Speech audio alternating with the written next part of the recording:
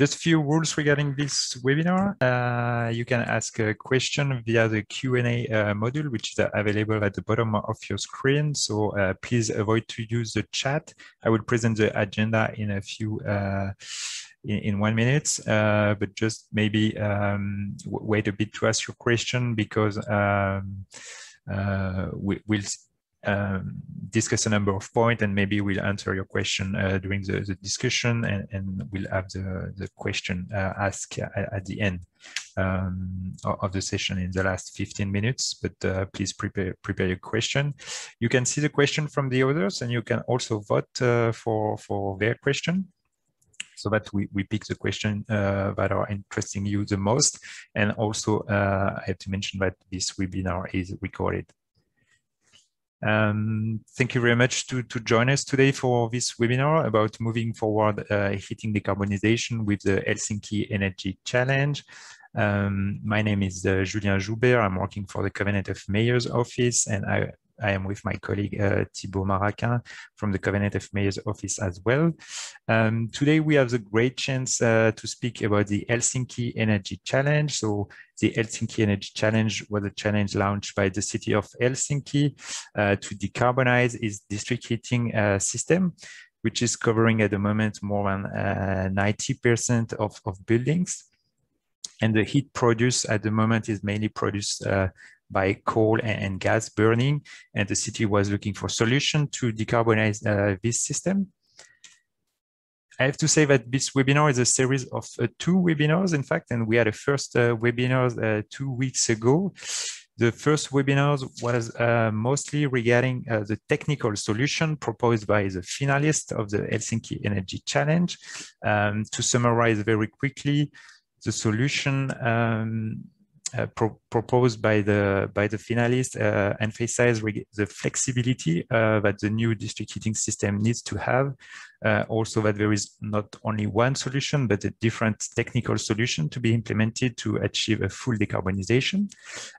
Electrification will play a huge role in this decarbonization, according to the finalist solution. With the development of heat pump and electric boiler, for instance.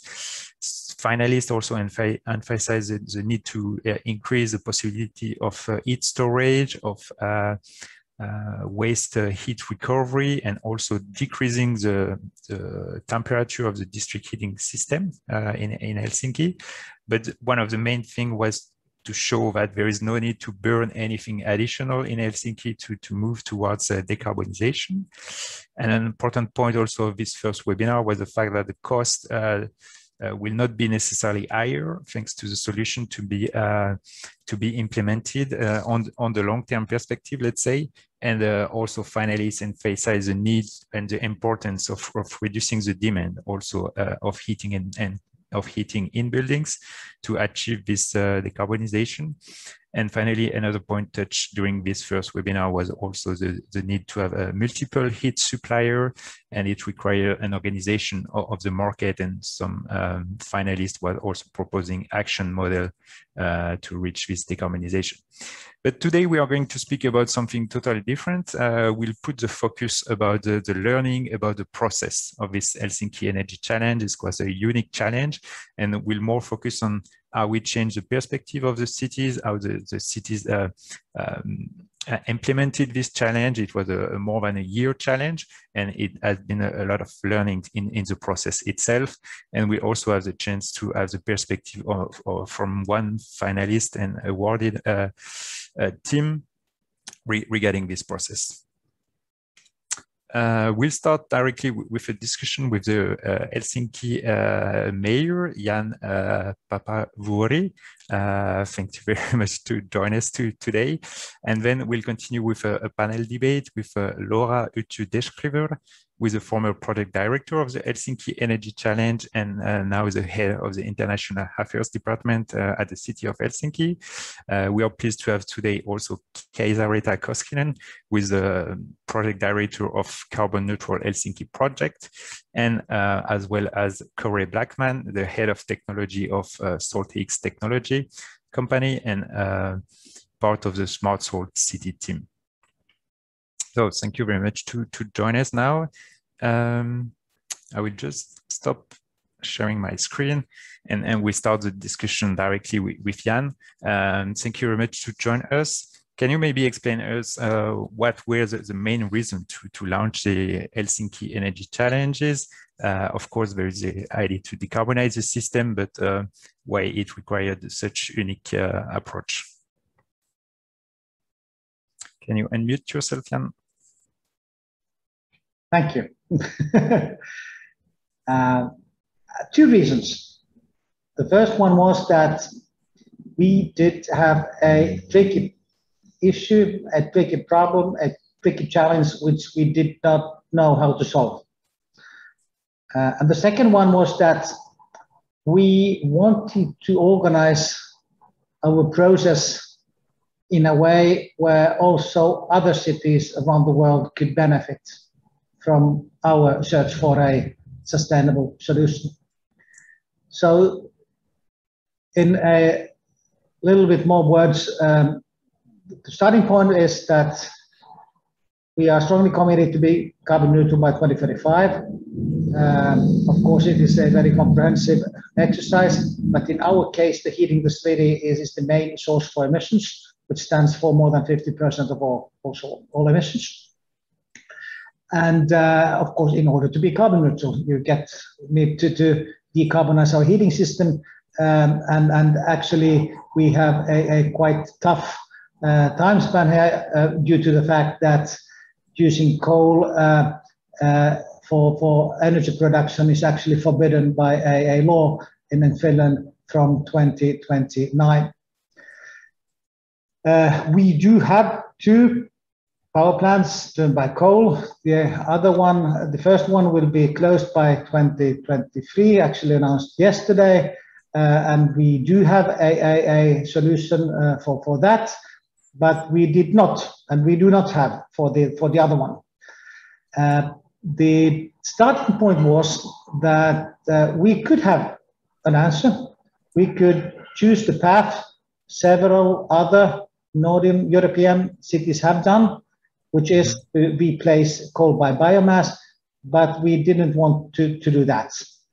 And the reason is that, I mean, even if Finland is the promised country for forest industry, and we have a long-lasting history and culture of sustainably utilize our forests, I do not believe that this scale use of biomass for burning would be a sustainable solution in the long run. I mean, it could be defined as a sustainable solution in today's world. It is certainly defined as a solution which will cut the emissions, but in the long run, as in the big picture, I don't believe it is a sustainable solution. And I wanted that we do not lock ourselves into solutions which we could not be proud of from 10 or 20 or 30 years from now. And when deciding that biomass is not an answer and it's not an option, we ended up not having an answer, or we have maybe part of the answer. Our energy company has, of course, done quite a lot of R&D, and of course they have several ideas. But honestly speaking, we did not have a comprehensive picture of the problem, or maybe of the problem, but we did not have the answer.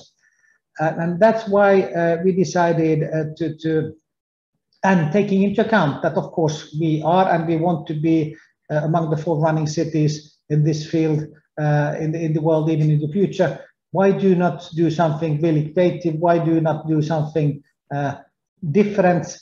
And why do not invite the rest of the world to help us to solve the problem? And from the very beginning, it was clear and evident that we will certainly get a lot of ideas which may not be relevant for us, but which could be relevant for some other cities around the world. And when the philosophy of the city of Helsinki is not only to make the city itself carbon neutral, but also trying to contribute to the efforts of the rest of the world to do the same. I think that we thought that the competition would be an ideal model to like combine these two great ideas which we had. Okay, so really it was a need to have a really long-term vision. What you had some solution to start, but maybe not for a full decarbonization, and also the willingness to benefit to other cities. And also very interesting also is like the honesty that you had to say, well, we don't have all the solution at the moment for the long term, but we'll work with others to find them. And that's really also good to hear such honesty about this challenge, which is huge. But now we had the competition, let's say, and we get the result. But what was the inspiration from where did this idea of organizing a competition come from? Why a design context, let's say? I mean, maybe first it's like important to understand that as far as normal public procurement are concerned, cities usually know what to order, what to purchase. Now the problem was that we did not know. Mm-hmm. So we needed to tackle it from a totally different angle. And then the idea itself came from our experience where we have partnered actually with the city of New York, which has been running these kind of competitions, which they call moonshot challenges already for a while. And we had nice experiences together with some other European cities. We're partnering with the city of New York. We could create a like not maybe an international movement, but a bigger global reach in order to, in that case, search for solutions for SME-related cybersecurity solutions. I mean, before that worked well, and we could maybe try to take that concept to the next level. Okay, you already have some idea for the next level? No, but I mean, solving a heating system of a quite big city, it's a much wider, much more challenging, you could even say much more important question than trying to find some new equipment for SMEs in tackling cybersecurity. Yeah, sure. And what was the main learning now after the end of this Helsinki Energy Challenge as a mayor? Because you were instrumental in launching this idea. It was your idea.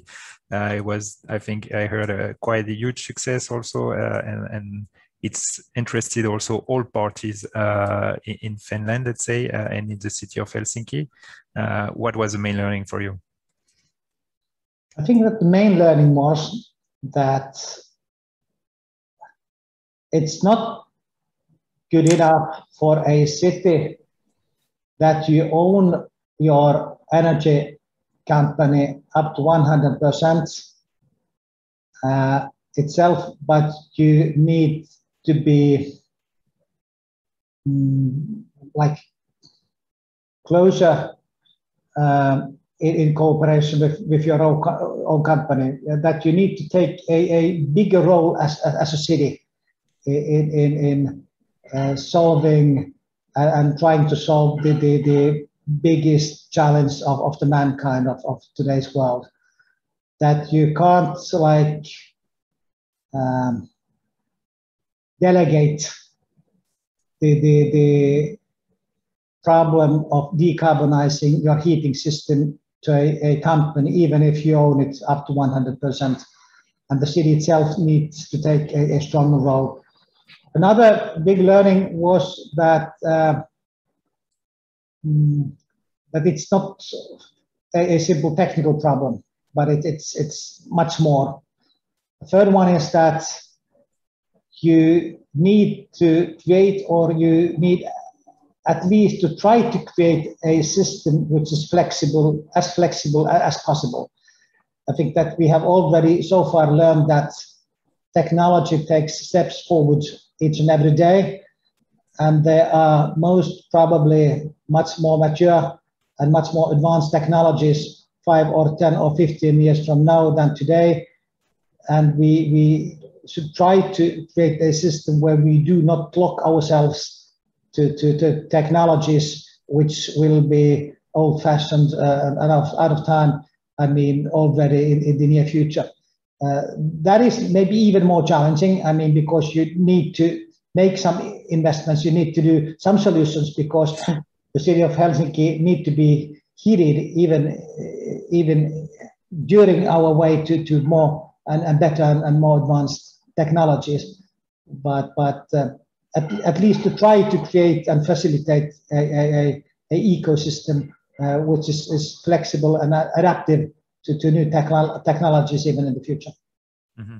So really, it changed the way the city perceived its own role and the challenge in tackling this challenge, and also be open to future innovation. Maybe just before you have to leave, just wanting to hear you from what was the interest of this international approach, and what it brings, this international dimension in this challenge.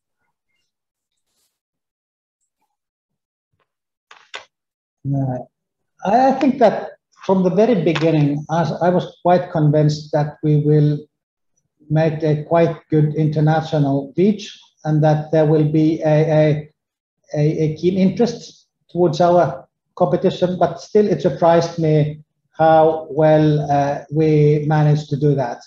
And I mean, still several months after the competition was closed and the winners were announced, I get invitations to I mean, important international platforms to talk about the challenge, not to talk about all the invitations Kaisaretta and Laura gets. So I think that we were able to create something which has really built some unique interest also in the international level. I think even this event which we are facing today is one example of that. Yeah, thanks a lot. It's indeed really impressive, and thanks for taking the time to join us today. Now we'll continue the panel discussion with your colleagues. Thank you so much. All the best. You too. Thanks a lot. So now we move to the panel discussion with Laura, Kaisaretta, and Corey, and to continue on this process of Helsinki Energy Challenge and what is the situation in Helsinki now. Maybe Kaisaretta, can you say a bit more about the current situation of Helsinki heating system? Yes, of course, my favorite topic.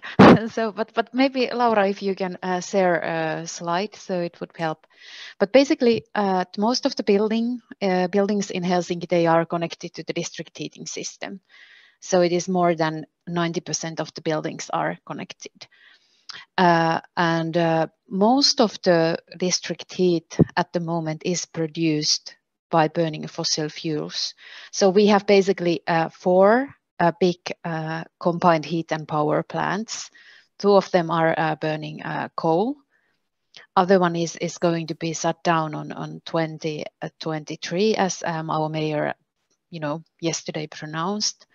And then the other one have to be closed down because of the law, latest on 2029. Then we have 2 natural gas combined heat and power plants, and they are like the backbone of the system. We have 11 peak load heating plants, but they are only run on the very cold winter days. So in the picture down, you can see that the fuel oil is about the 1% of the heat production. So it's hours per year, when we are running those peak load heating plants. Additional to that, we have the biggest 3-generation heat pump station in the world, Katrivala heat pump station. And actually at the moment, the energy company is expanding it. So it is pumping waste from sewage, purified sewage water. We also have heat storages, and we have some wood pellet, basically biomass burned on together on the combined heat and power plants. But as you can see, heat production is very much dominated with the black and blue color. So the rest is very small at the moment comparing to the fossil fuels. And this is the system basically what we have to change. Okay, so it's indeed a huge challenge, and it requires this unique approach. Maybe Laura, can you explain us a bit more the competition process? Also, what were the different steps and the key phases for this challenge? Yeah, thank you, and welcome everybody from my behalf, and thank you, Covenant of Mayors, for organizing this. Well, firstly, we took some time, some months to really think through that what are we actually wanting to achieve? Is this a technical competition for different technologies as per se, or is it something more? And as the organizer was City of Helsinki, not our energy utility, we realized that we need to and we want to keep it very open, so that we announced that we have a challenge within the City of Helsinki. We have a system and the way it's operating at the moment, and we had evaluation criteria that were important for us. But the rest, we will let the innovators to come up with the solutions, because we knew that we will need technological solutions, but we will also need non-technological solutions. So after the kind of design phase of the challenge, we ended up deciding that we will run it as a design contest, meaning that we are actually, like we put it, we are in search for master plans on how to decarbonize our heating system. So it's not enough that you just send your marketing brochure describing your technological solutions. We asked a bit more. So that was the first important decision that we made. Then we also realized that, just to add what our mayor said about why we decided to launch it internationally, we knew that by opening it internationally, we get not only solutions that we haven't seen yet, but also we managed to challenge the discussions that we have here within the Helsinki. Because people who know our current system, who know all the dependencies, who knows the way our current energy utility is working, and who knows how the city has been working in the past, they will be locked. They may be too locked by thinking about those interdependencies and so on. And we knew that if we open it internationally, we will get fresh views from clever minds who don't see that. They see the issue, they see what we have to reach, and then they innovate solutions. So we started with the open application phase, and we decided that it has to be rather easy to submit your solutions, because we did not have any award for that phase. We couldn't really ask you to spend weeks or months to designing your solution. So we wanted to make it rather easy to send the application. So we said that, in the application phase, you have to impress us so that your solution is potential solution for us. And then we select the most promising solutions for the co-creation phase. Of course, the COVID-19 hit us badly, which we had to then take a deep breath. We launched the challenge 27th of February with this scare of what's happening in the world and when will it hit us. We had the first international event in London, 12th of March. And in the morning of 11th of March, everything was cancelled. And then little by little, everything else was cancelled. And we were like, okay, let's take a deep breath. What will we do? Because we had many international partners who wanted to host events where the key would have been to make the innovators of that country to not present their solutions in silos, but to really challenge themselves and to join this challenge in more diverse team, which we believe is needed in this wicked problem we have. So we extended the application phase and we turned the events to webinars and webcasts, and we opened an online networking platform and so on and so forth. And then how many applications did you receive for the first phase? We got for the 252 applications. We had team members more than 1,500 from 35 different countries. So we were, of course, amazed by the amount of interest that this whole challenge created. And we knew that, okay, we created something unique, that there was a demand for this kind of systemic approach. But it was also a very, very hard work we had then in October. You can imagine we opened the challenge very openly, not giving any categories or anything like that. So we ended up, of course, getting a lot of different type of solutions. So the October was for especially Kaiseretta, who is also a technical expert. I can tell that we did not sleep a lot during those certain weeks.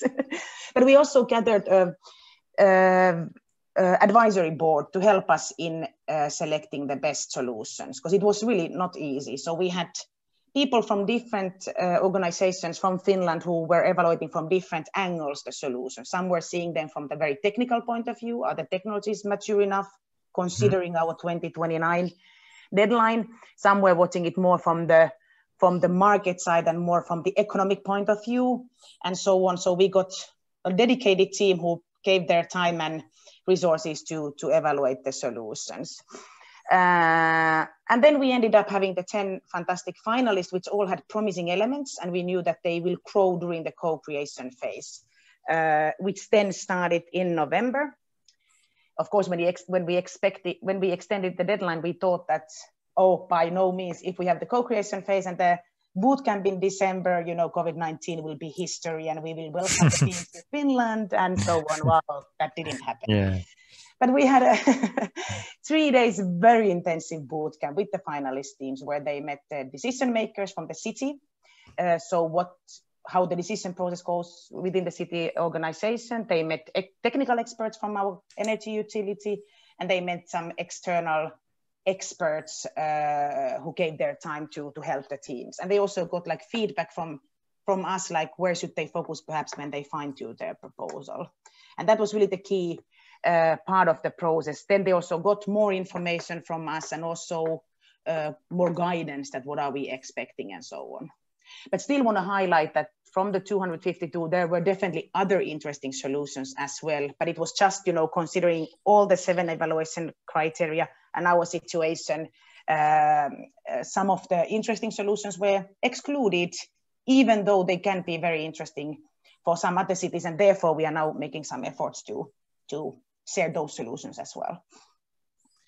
Okay, can you maybe tell us a bit the criteria, because you explained that it's we're not only looking for just a technical solution, but a master plan with different criteria. Maybe it's interesting also for people to know.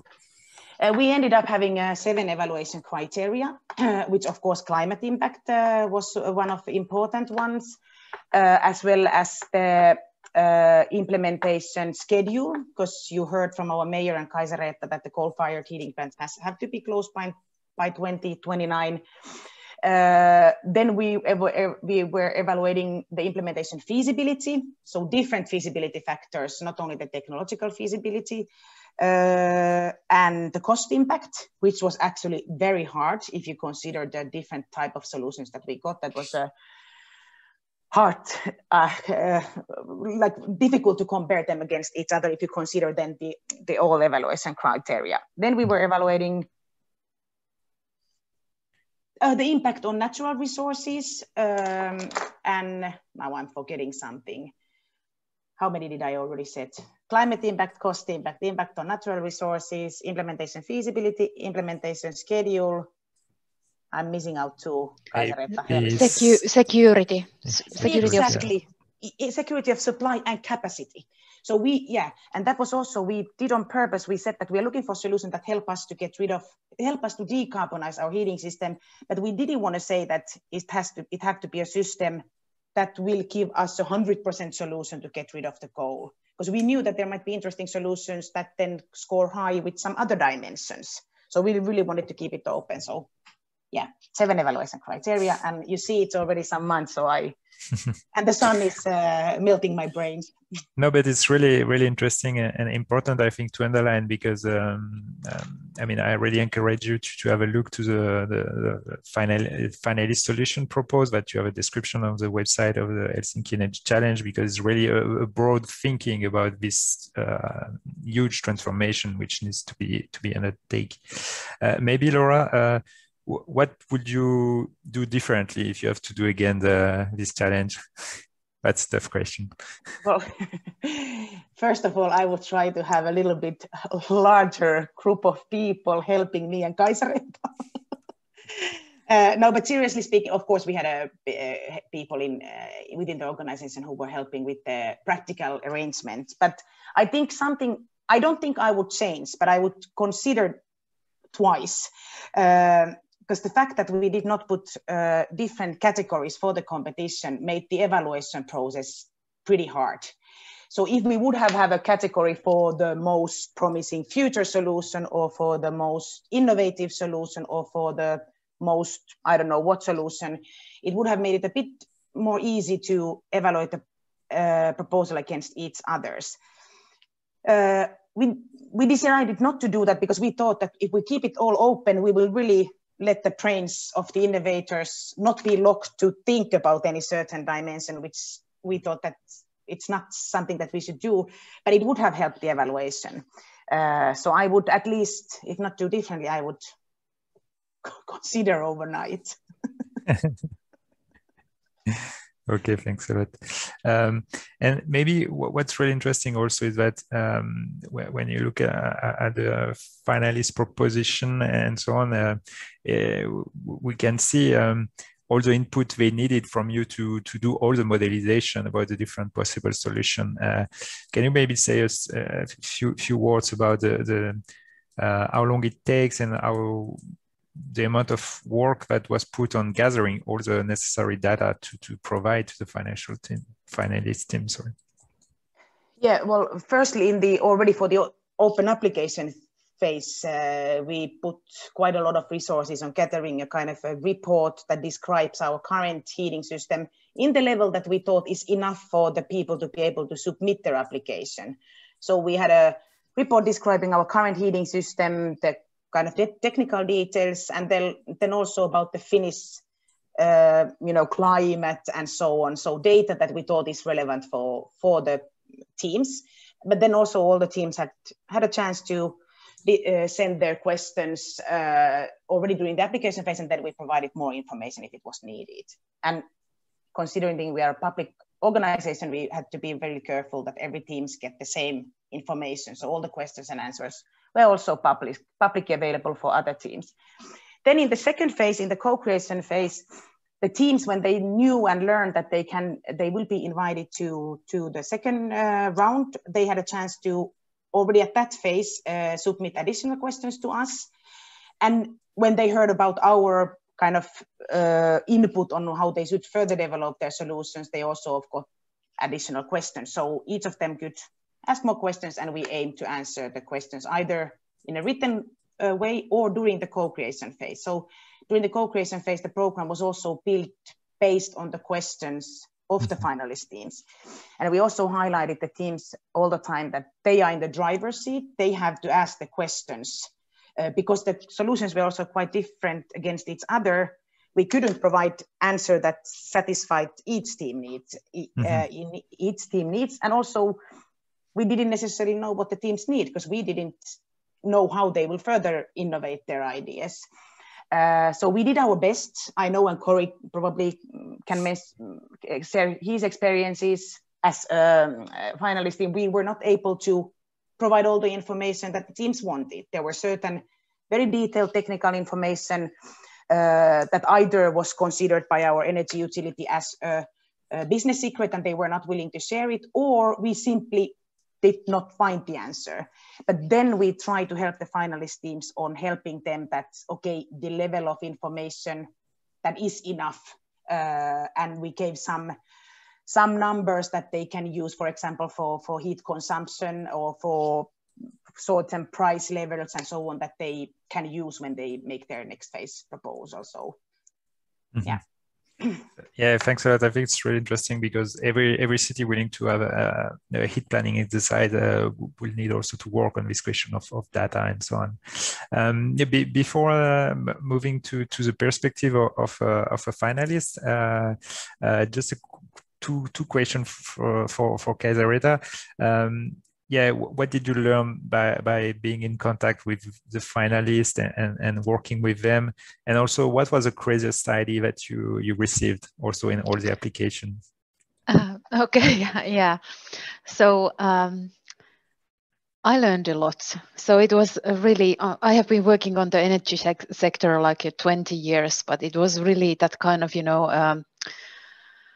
two-way learning experience, because I think that when we really got the teams that were thinking out of the box, it was also opening my thinking, and it was this is great way to think about it, and of course they know a lot, and they had a lot of new technologies they were proposing, and it was really that kind of learning experience for, I hope, for everybody. And the craziest ideas, as a physicist, I was thrilled because there was perpetual motion machine proposed, and it's always physicists, they love that kind of proposals, and it was one of the craziest ideas. But then there were also windmill, but not operating that kind of a normal wind, but operating with solar wind, and it was up in the space. But we thought that maybe the cost impact was quite high, and also there was no idea how to transmit power from space to the Earth. So that's why it was not amongst the finalist teams. But it was quite that kind of out of the box thinking, so that maybe we can utilize the solar wind instead of the normal wind. But many very wild ideas. Okay, that's really interesting and good to know. And I think it will, well, yeah, as Laura mentioned, you're working also to make available more of these ideas that were submitted also outside of the finalist team. I will just ask participants if you have any question for our panelists. It's the time, I think, to ask them or start to ask them. Before that, I will give the floor to Corey and the perspective of a finalist.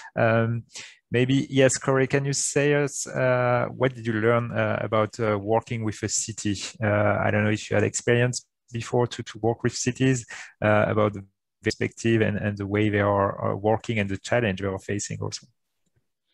Yes, so hi everybody, and thank you for having me here. Yes, we've had some experience with working with cities. I can say that in general, there are quite a few incentives as we go further and further and we understand more about the climate challenges. I would say over the last 5 to 10 years, there's been a lot more work in terms of decarbonisation. I think most people have that clear. There are quite a few incentives when it comes to deploying and employing renewable energy and energy efficiency systems and some new technologies, etc. Digitalization is also a big part of it. But one of the things that has always been a challenge is that it's kind of very spread out. There's a lot of interest that, okay, we want to be carbon neutral or by this specific date, or we have a strategy of doing this. But I think a lot of times there's no roadmap or master plan, as Helsinki has been talking about, to actually do this.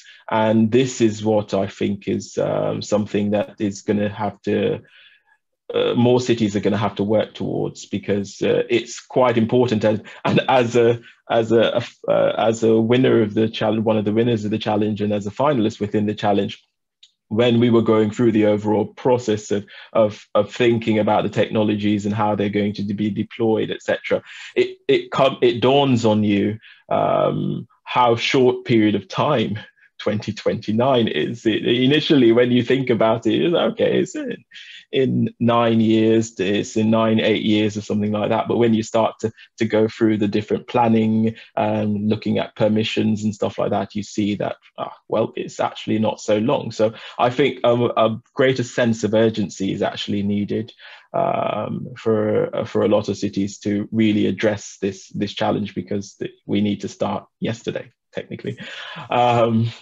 Then there's also something that we've thought about a lot is the whole difference between, let's say, transition and transformation.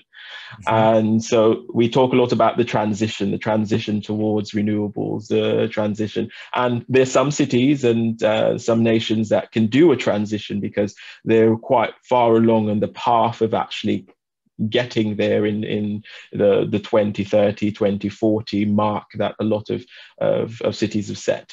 But when it comes to, many cities also would have to do a transformation where they have to make very, very significant changes.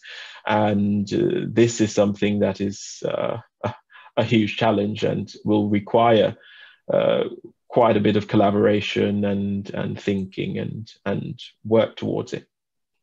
Mm-hmm.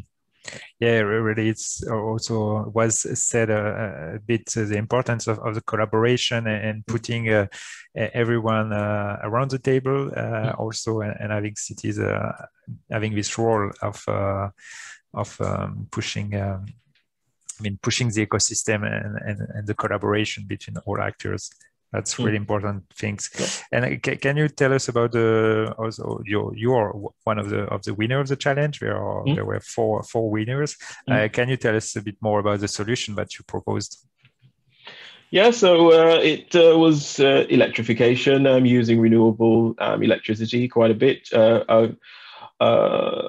Mixture of mature technologies. So as you mentioned before, a lot of heat pumps and electric boilers, that type of stuff, but then also an innovative spin on it with our innovative storage technology, which is based on nano-coated salts. It's a flexible and long-term storage, which is going to be quite important when it comes to not only looking at the daily or the diurnal differences in energy demand and also energy supply from renewables, but also when it comes to the longer period of changes. So from more seasonal or even month to month when it comes to for instance, wind energy generation, solar generation, especially during the hard winter months that require quite a bit of heat within the heating systems. Then we melded that with artificial intelligence. So we worked with a company called Organised Energy,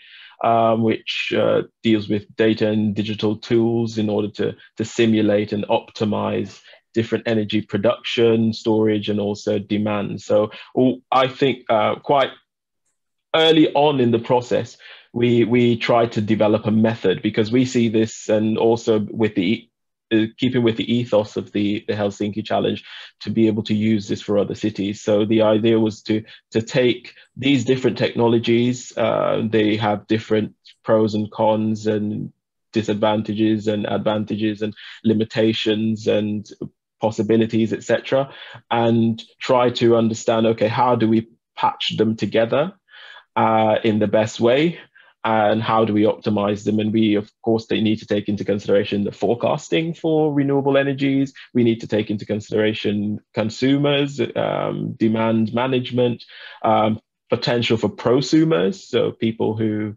have installed renewable energy assets, how they would fit into it, using waste heat energy streams, and also looking at the overall market. So it's quite a lot of things that need to be taken into consideration, which I thought was a daunting but exciting challenge in any case. But you succeed to at least think and do a winner proposition. So I think if you manage it in a way. Yeah. Although, as you mentioned, the implementation is a key issue. Yes.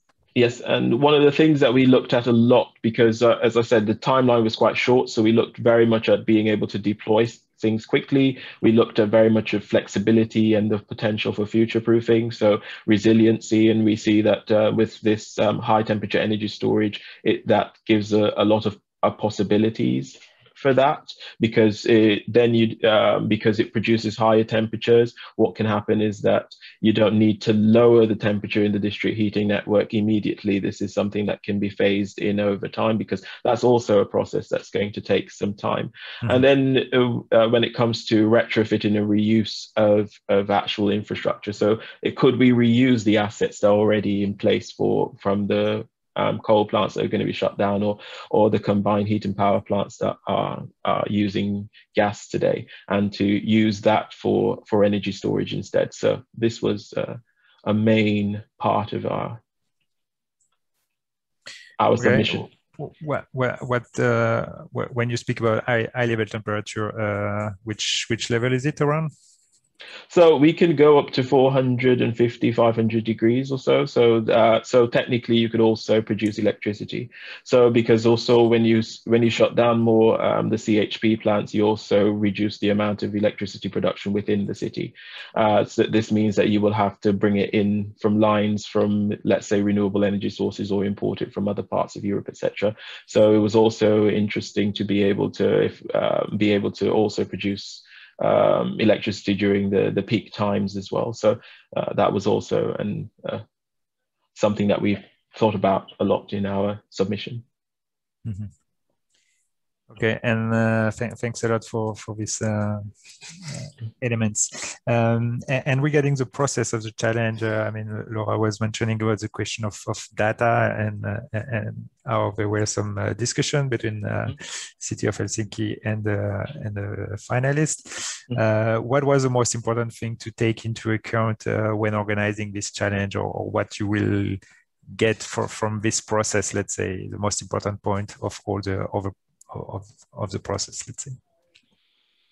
Oh, where do that's a big question. I mean, from there are two perspectives that one could have, like from the city perspective and also from the team perspective. And so I can start from the team perspective. I think a lot of it is that it's a very multidisciplinary and interdisciplinary challenge.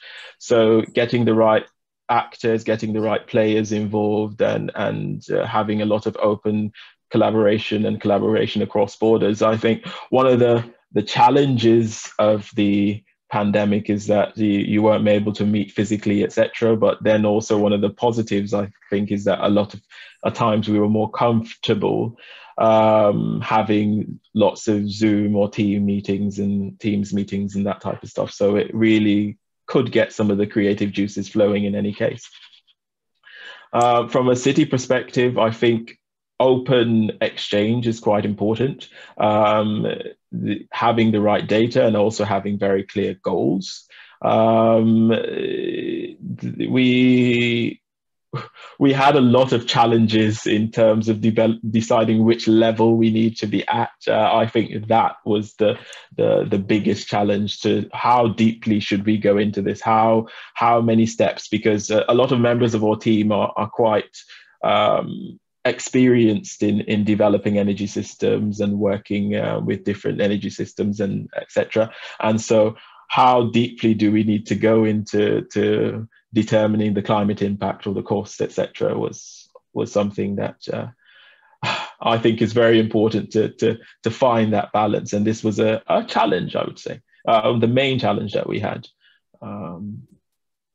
in developing our submission. The level of details that you achieved, more or less, I guess. It depends on the criteria and so on. I guess, but just to better understand.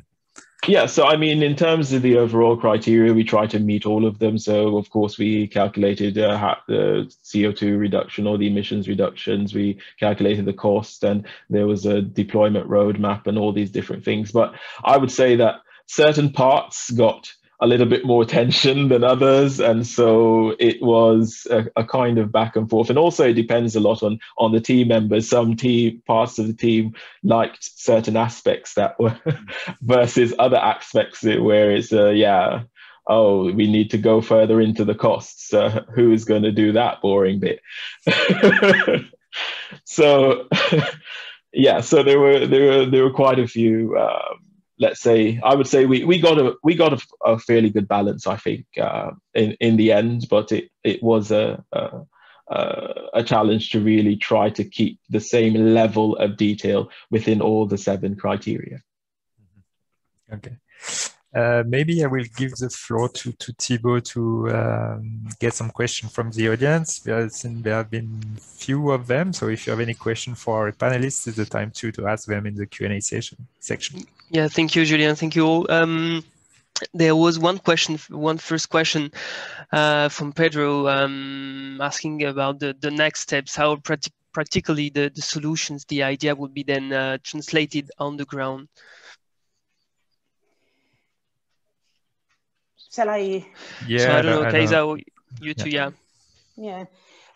First of all for a winning proposal, as well as all finalist proposal, as well as the other proposals we got were kind of analyzed, that we figured out the elements that were highlighted by the solution. So we know now that from which kind of elements the future heating system is built from. But then, of course, this for award-winning solutions, they will, of course, be further evaluated. They have some synergies, they have some similarities. I think it's fair to say that it's unlikely that any of them will be implemented as such, and that was, of course, not the idea either, because they are kind of systemic proposals, elements for the city, elements for our energy utility, or elements for the third parties. So it will be rather be like a combination of those and some other solutions that eventually will be implemented. It's also good to remember that in the case of Helsinki, where in the past, the energy questions were sort of outsourced for the city-owned energy utility. And as we all know, the energy sector is in the huge transition, meaning that you need to consider many other aspects as well, such as building level solutions or the energy efficiency solutions and the consumption side and so on. So we understand now much better, as our mayor said, that the role that we need to take.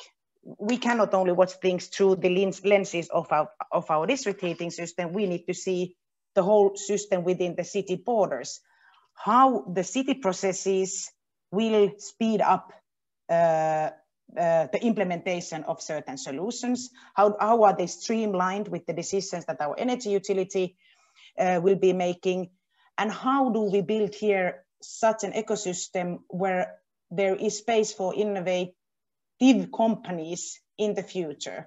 So the whole sector is in such a large change that it's not that we can take one solution and start implementing. We need to take a much broader look. But I can guarantee you there is a very, very strong process that this whole competition has started in cooperation with the city executive, with the executive team of our energy utility, and with external stakeholders, where we analyze our learnings, where we analyze the winning proposals, and where we will make the decision on the next steps. So definitely more to come. But we need to take this period now, because it's not a one player that implements solutions, it's a multiple approach that we have to take. Thanks a lot for the answer.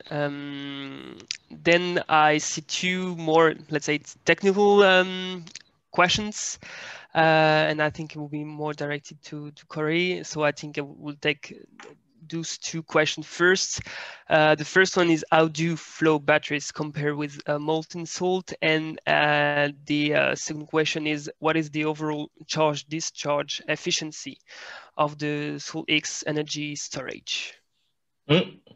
So I can say that SaltX energy storage is actually not a flow battery per se. It operates something like a flow battery, but in general, you put in heat in the form of the electricity or heat in the form of waste heat, and that's how we charge the system. And then when we discharge, we get back high temperature heat, because it's a thermochemical reaction that it undergoes.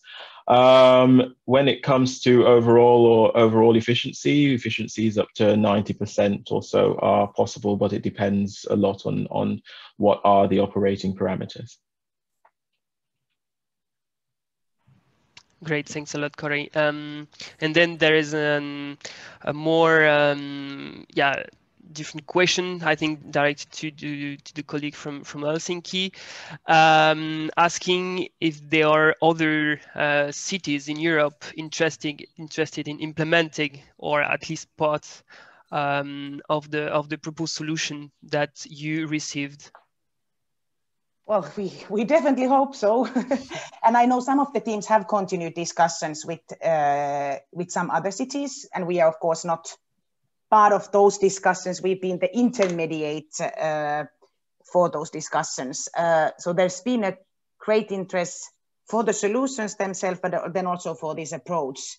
So you can put 1 million euros to purchase a consultancy report ending up in your files, and you can put it as a prize and having a multiple learning. So that's something that the many cities have been interesting on the approach. But yes, I know some teams are having discussions, and we want to act as an intermediate. And I really encourage all of you who are listening to go to read the finalist solutions.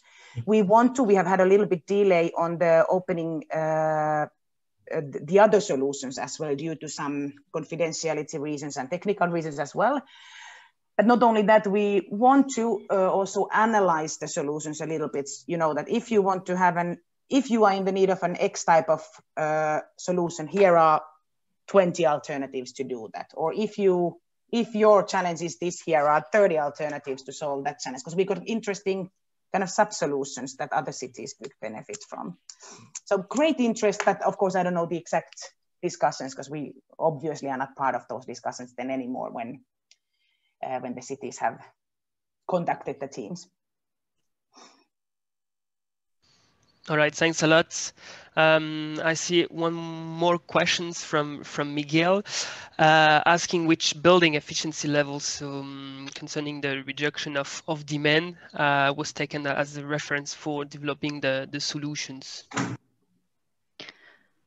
Yeah, it was 20% of reduction on district heat demand by 2035.